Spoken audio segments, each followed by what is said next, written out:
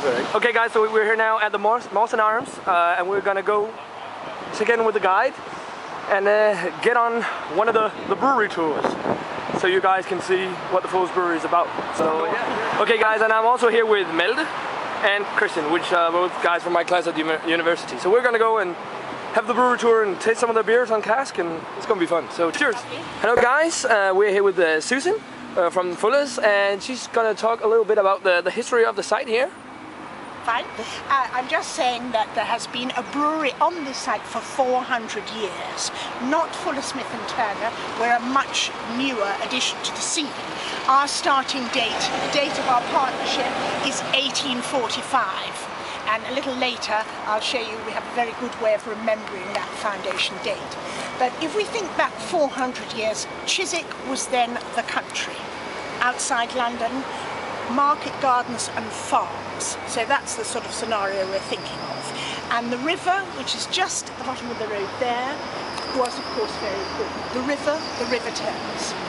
And the raw materials for the brewery then would have come by river.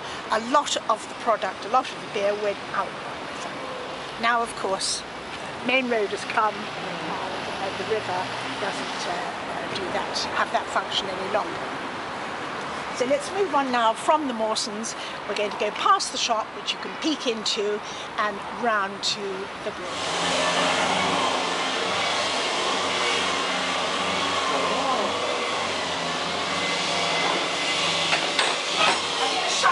Because of that noise. Yeah.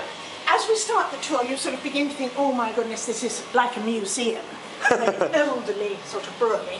But actually, it's a very modern brewery. We're going to go around a 21st century brewery. Okay, this is the Griffin. We're the Griffin Brewery. The Griffin is a mythical beast, a female, combination of a lion and an eagle, and she is a guardian of treasure. So if you look, her front claws are very firmly into our treasure. Yeah, the beer.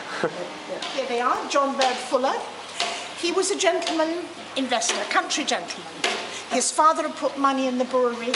When he took over, he realised money was not the only thing that a business required.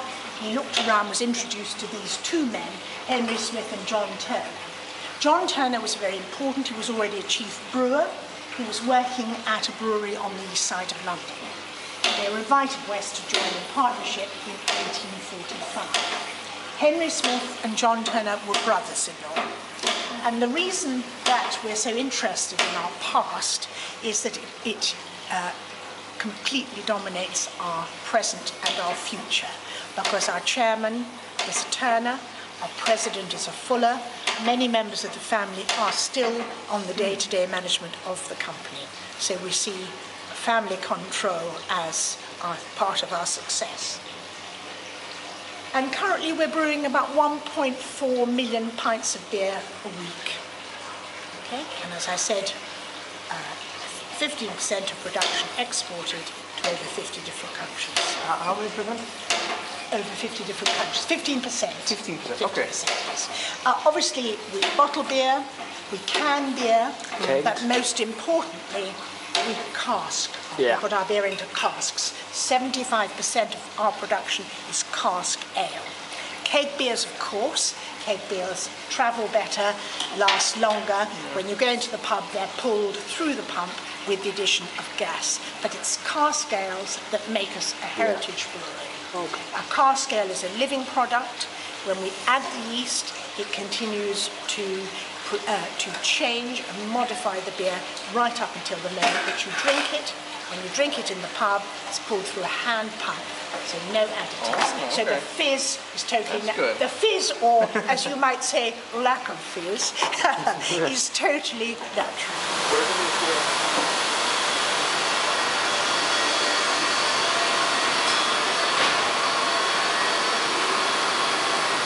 It's like a chocolate odor. Many smells. This is just, again, to underline the fact that Fuller's like the best of the ancient world of brewing and the best of the modern. So you're looking here at the side of an old mash tun, in use in the brewery for about 100 years, not used anymore. been replaced by the 2 mash tuns. You're looking at the underside of them.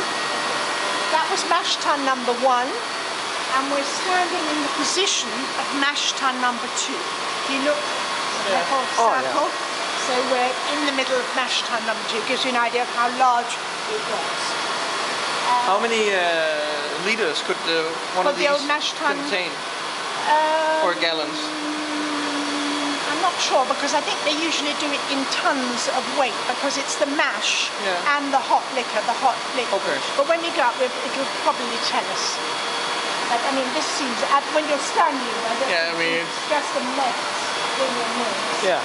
It's a old picture of the brewery. Of the old brewery, yeah. Well, of this brewery, that obviously we've modernised various corners and thought about that. You started here at the pub, and obviously the river here. Yeah, you could see that tree and the far back. Yeah, okay. This again to show some of the changes. Chief brewer with his whiskers and his watch chain, the wooden barrels, John Keeling, the metal barrels, Georgina, who was a lady brewer, very unusual in the UK to have a lady brewer.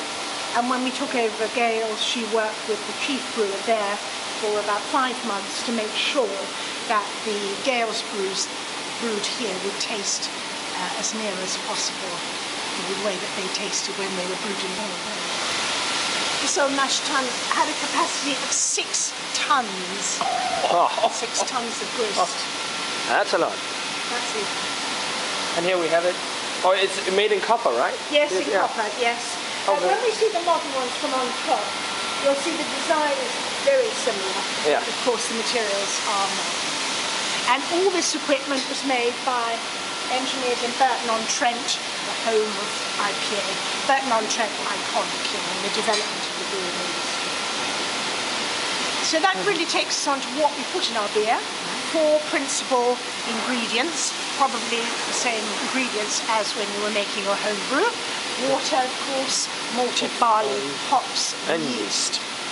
We use a small amount of well water, but basically we're using tap water, mains water. Comes into the brewery overnight, fills 3 tanks. You can see this one, the large one, and the second tank. The third tank is hiding behind the second tank. And those 3 hold enough water for 1 day's brewing. Those 3 tanks are just one for 1 day's brewery. Oh, wow. Well, 90% of your glass of beer is water. Yeah. So we do need quite a lot. That must be some water bill, though. Absolutely. Which is why people always say, why don't you go back to using the wells? We've got about 8 on site. So they always think about it, but whether we ever will, I don't know. The water table apparently has returned to high enough levels, but they would have to rebuild the wells because they were brick-lined and they cracked. So it's a possibility. So what happens? The water comes into the brewery, it's then heated.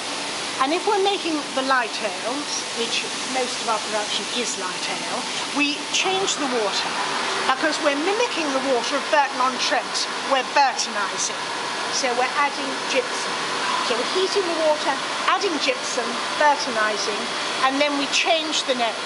And a brewer will tell you he brews with liquor, not water, but liquor. Okay? What, any special kind of liquor? And it's called liquor. Okay. Called liquor once it's heated and Burtonised. Okay. Okay? Okay. If we're making London porter, we don't touch the water at all. The natural water of London makes a dark ale. That's with London porter. Okay. So that's why also Guinness is dark, because Dublin water produces dark beer and Munich waters. Fans go off.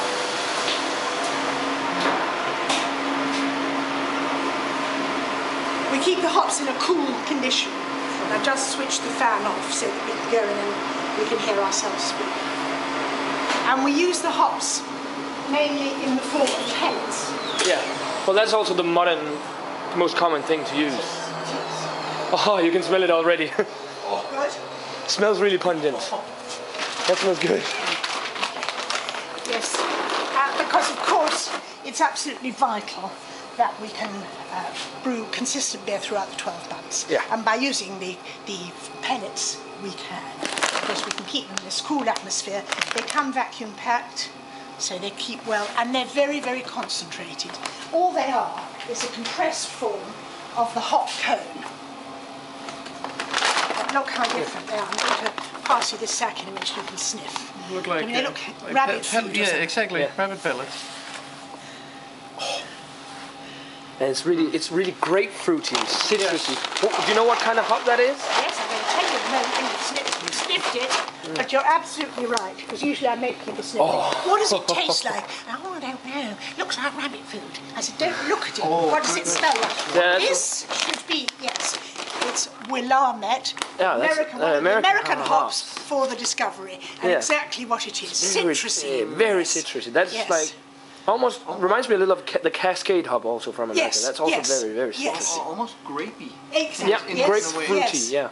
I mean, it's wonderful, isn't it? And this sack, this sack has been open for several days because it's just left there for us to sniff. So, I mean, if you imagine when you first open the sack, how strong that is. Yeah. But, and of course, American hops currently the most expensive in the world. Yeah, and they're also very popular currently.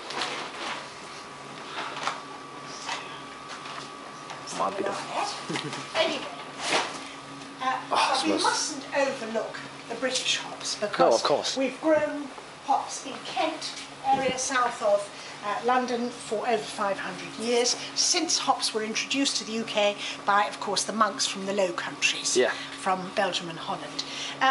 I'm sure you can tell me, should be able to tell me, who introduced beer to the UK? Well, the Danes, the Vikings. The Vikings, exactly. So thank you very much indeed. No problem. You have to take That's our heritage, yeah. No, I mean, so really, that's how long the Brits have been brewing, since Viking times, but without the hops. Hops preserve the beer, give a wonderful flavour, a taste, an aroma. So, you know, the beer went up a huge jump with the introduction of the hops, but you did bring the beer to us in the first place. But of course, you weren't the first brewers of the world. No. The ancient brewers back in Belgium and Mesopotamia, where they did Egypt. Like, the old Belgian-style lambics that are spontaneously fermented and all. Yes. So, when do we add the hops when we're brewing at Fuller's? Well, we add the hops at the beginning of the boil. When we go upstairs to the brew house, you'll see into the coppers. First 5 or 10 minutes we add for preserving the wort. We'll then add towards the end of the boil more hops. Then when we're maturing the beer in the maturation tanks, we add more hops. And if we're making very hoppy beers, which you've already said you enjoy, the ESB and the Chiswick bitter, we'll late hop just as the hops go into the cask. Do you do any dry hopping? But that's the late hopping. Okay, right? okay. Yeah, just for the very hoppy. The malt mills are quite antique in their way. I think they're about 70 years old, but very much in running order. The blue one we use just for the organic malted barley, for the organic honeydew, and the other one's out of the rest. So, we're talking about malt or malted barley. That's the amount of malted barley per pint of beer. Okay? 45 grams. We use it obviously in the form of grist, a more powdered form. Can I smell it? Yes. Oh, very dry. Dry and bready. Quite old. Yeah. And it's the mills that turn the malted barley into grist. So most of our beers are pale ales. Yeah. So we're using a very small amount of pale ale. Where is it?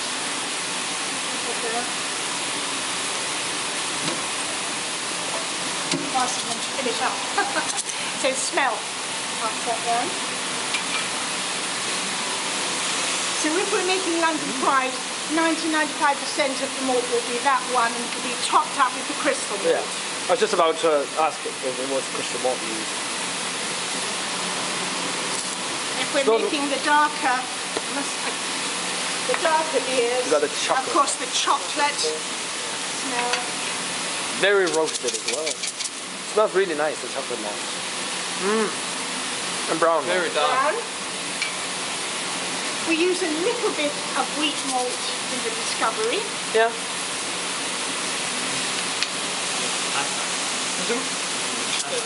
Yeah,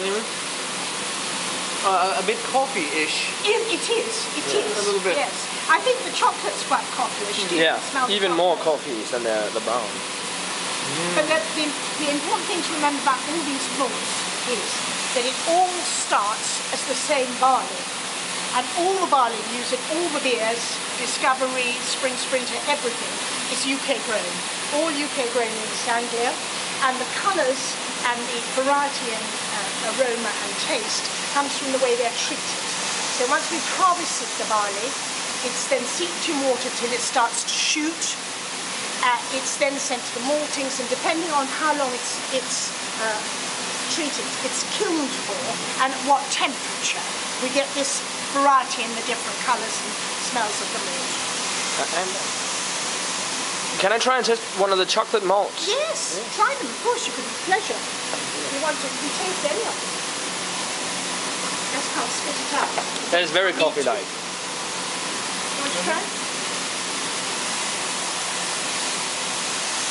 Oh. Yes, and try the which is that's the crystal. Try the crystal. That's quite sugary. Yeah, very sugary. Yes. Quite sweet as well. Like a cereal almost. That's right. You could eat all this before. So that's our malt. Okay. So what happens now when we're brewing is that we pump up the hot liquor from downstairs, we mix it with our grist, and we call that mash. Yeah. And upstairs in the brew house we're going to see the mash tuns. The mash is heated to 65 degrees, stirred around for about 20 minutes, and during that time the starch in the grist begins to turn to rudimentary sugars.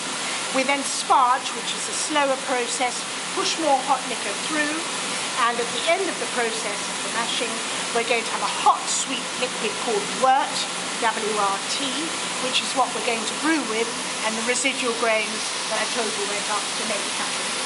So let's go up and see that.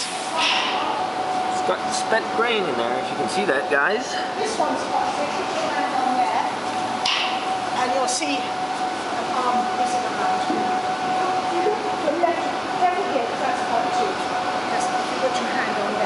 Oh yeah, you can see the arm swishing. Oh yeah. Huh. So this is the mash That tun. explains the Yeah. mash. 9,000 kilos. Yeah. And all okay. this new equipment made of stainless steel, but still made by engineers from Burton-on-Trent. So made in the UK. These are the coppers that are no longer made of copper. No, stainless But steel. still called coppers, Yeah. or whirlpools. So this is where we're adding the hops. So we're going to boil for an hour. As this seems to be. It's not. Don't know if you guys can see that.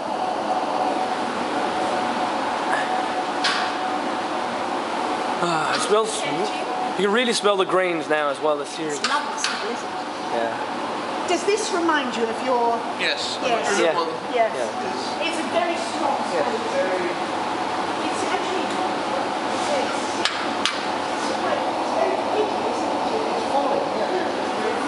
You almost feel like you've just eaten. That's right, that's right, that's right. Hops and raisins area. We're standing behind the house that was Chief Brewer's house. The idea of the window is for the chairman, the directors, whose offices are now in this building, to look into the brew house. The brew house is the heart of the brewery. And for them to look in and see, London Pride is still being brewed, so Fuller's is still active and successful. We all look in, but the idea is for them to look at the heart of the brewery. We're obviously now a modern brewery, very mechanised. This whole area, the coppers and the mash tuns, controlled by people in the office there. Is there anybody in at the minute? No. That's where they sit in that little office. They do have to get away from the computer and come out of the office and add the hops by hand. Very often on a Monday we brew the honeydew, the honey, runny honey, not pelleted or powdered, is added at a lower level in the coppers by automation. But the hops have to go in by hand, so they'll come and unscrew this porthole door and throw the hops in. That's modern. We now go and look at ancient next door.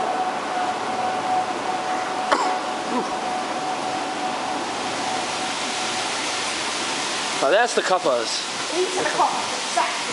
And this is a wonderful London copper. Oh yeah, I remember this one. You remember this one? Yeah. And the ladder inside. And of course, this goes back to, the ladder inside goes back to the cleaning process. Absolutely imperative between brews to clean the copper. And in the old days up till 1984 when this stopped being used, the two youngest men of the 6-man or 8-man brewing team would climb in the copper, walk down the ladder, the shovel and a bucket, empty out all the grains, back up, back up, back up. When they've done that, back in again to clean the inside of the copper. Very hard physical job. Yeah. Obviously, with those vessels, they still have to be cleaned, just press of the button on the computer. No crawling down crawling, into. no crawling. Although I did take a tour around a couple of weeks ago and there were people getting in there, something had obviously gone wrong. And I was talking about this and they said, Susan, there's somebody in the modern copper. I said, that's not usual. The two guys in the team who did this job, the brewery recognised it was a hard job. So, but they couldn't get any more money because they were the most junior. But they got extra tokens, and of course the tokens were like a brass coin that fitted into a machine in the canteen and gave them a pint of very weak beer. So they were paid extra in beer.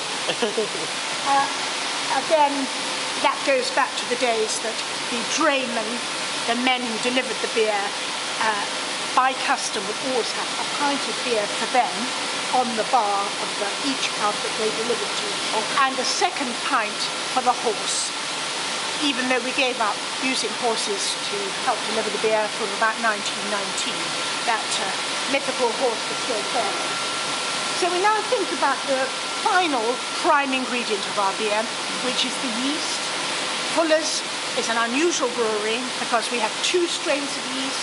For the Fuller's beers, one, and for the Gale's beers, another. When we bought the brewery and bought all the pubs from Gale's, we also bought the recipes, the brewing books, and the strain of yeast. Yeah. The scientists look after this aspect.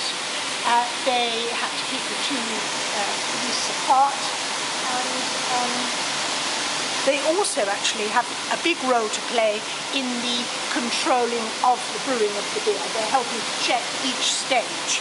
When each batch of beer is finished, every day, Monday to Friday, the batches will go to the tasting panel. The tasting panel meets 4 days out of 5. It's brewers and scientists, chemists, microbiologists, who will sample each batch of beer and before it's allowed to be sent out to the public. These old puppets here were for sugar. In the past, obviously nowadays and in the past, the price of barley fluctuates and can have an effect on the price of beer. So in the past, when barley was very expensive, the brewer would cut down on the amount of barley and add sugar. Low sugar had to be dissolved in these coppers before it was added to the rest. But nowadays we don't use sugar. All the sweetness comes from the barley, except of course in the case of honeydew, when it's a combination of the barley and the honey. So this is a little bit of revision on our beers, you see. That's another one. Isn't that lovely? Yeah, so that's the vintage. The Bengal Lancer, the Discovery with the foreign-grown hops. Golden Pride. Golden Pride, you know. Yeah, Michael Jackson, one of Michael Jackson's favourite beers. There you are. You know Michael Jackson had his wake in our hop cellar. Oh. Yeah, when he died. Yeah. The wake, do you understand the wake? The party after the funeral. Yeah. Oh, yeah, yeah. Okay. Honeydew. course, Pride, Porter, which you love, the 5.4, ESB, Chiswick. And this one, you're not alone in liking this, Camera, Campaign for Real Ale.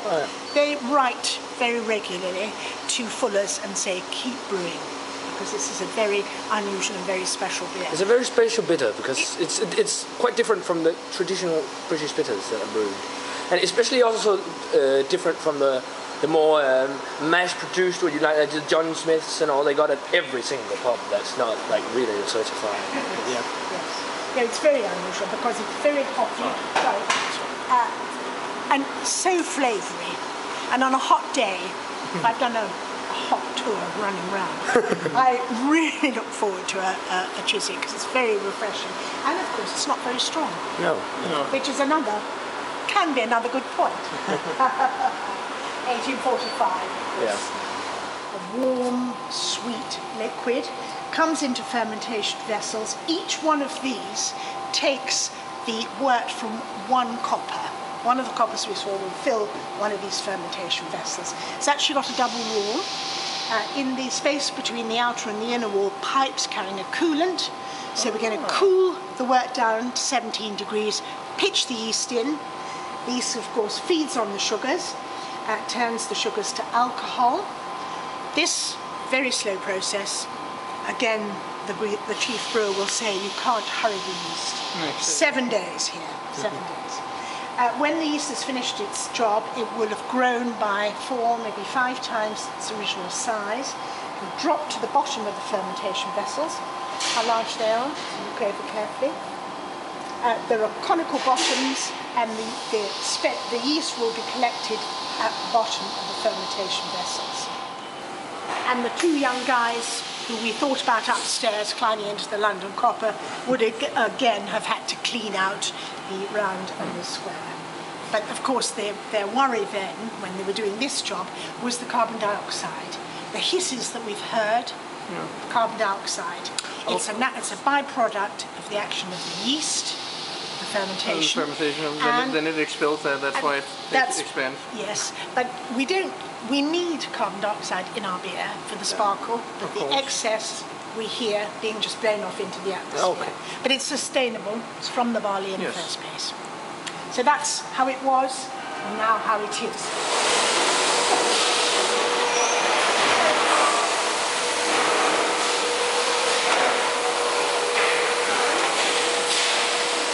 So this is the casks, or is that the cake? Cool. Yeah. You're watching, take the label off, I'll explain what it's from.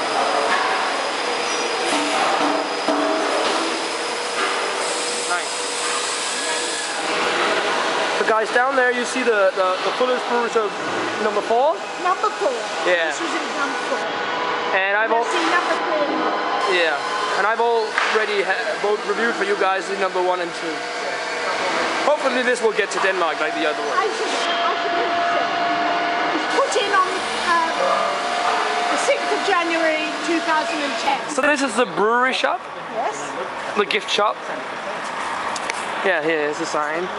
And a big London Pride lorry. Oh, that's beautiful, isn't it? Yeah, it is. That is really clean. You should come and look at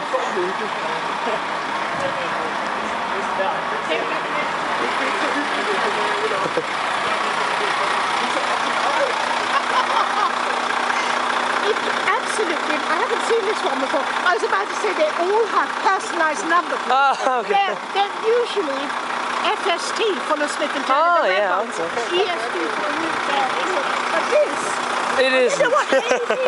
No, okay. And that is the camera awards as well.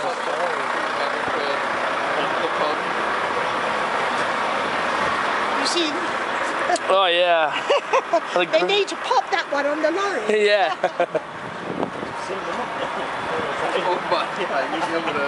So here it is, the brewery shop, guys. These guys are from Denmark,